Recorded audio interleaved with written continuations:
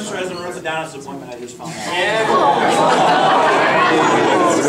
All right, on behalf of Manila St. Margaret's, today is National Signing Day.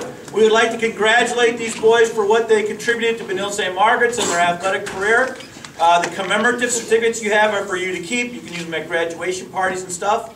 So what we'd like you to do is pick up your pen and hold your pose of signing this piece of paper so everybody can take some pictures as we do it.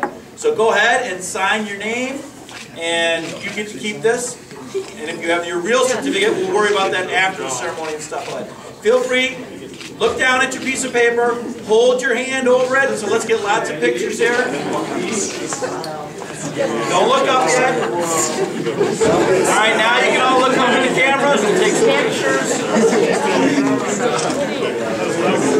On behalf of the athletic department of Manila St. Margaret's administration, congratulations on your signing. John, you told me you were up late last night trying to make your decision. How does it feel right now? Is it just a huge relief after signing, or?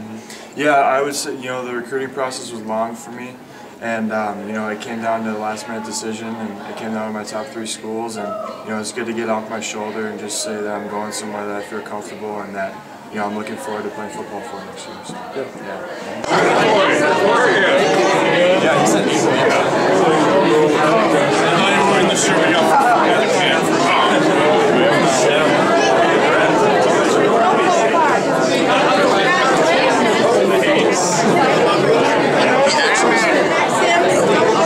Keaton, what was it about North Dakota that really stood out to you and helped you make your decision?